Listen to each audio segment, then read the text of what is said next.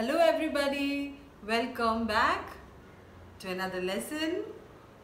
Today we are going to learn a new pre-number concept which is related to height or length, and that's tall and short.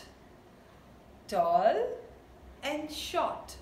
Any objects or anything can be tall in height or short. Okay, so at home sometimes we are not able to reach and switch off the fan, right? But mama papa can do it.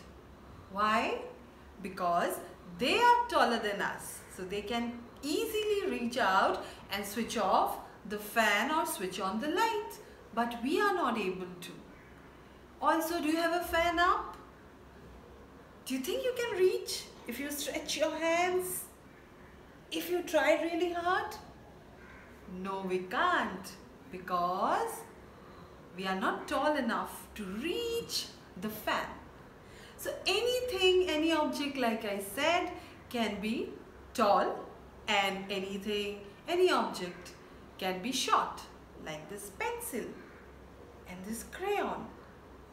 This pencil is tall and this crayon is short. Tall, short, tall, short. Now let's see some images and let's see if we can point out which is taller and which is shorter. What about this? Can you point and tell me which is tall and which is short? Okay, let me show you one more picture. Which is tall and which is short? Is the giraffe tall? And is the tiger short?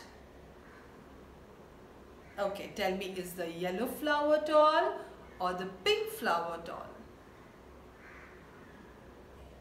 Alright, now let's compare some more objects. Here are some more objects. So out of the two, which is tall and which is short? Which is tall and which is short? Which is tall, which is short? So we have understood the concept of tall and short. Now here's a fun game. If you have a sibling at home, or you could do it with your mama papa, try and stand and compare and see who is tall and who is short. Who is tall and who is short.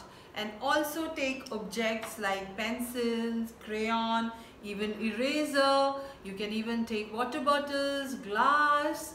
Place them on the table and then compare and see which is taller than the other. Which is tall, which is short. Which is tall, which is short. So I hope you understood the concept. We will practice it more and we will understand it more. Keep learning and practicing, and I will see you all very soon. Bye.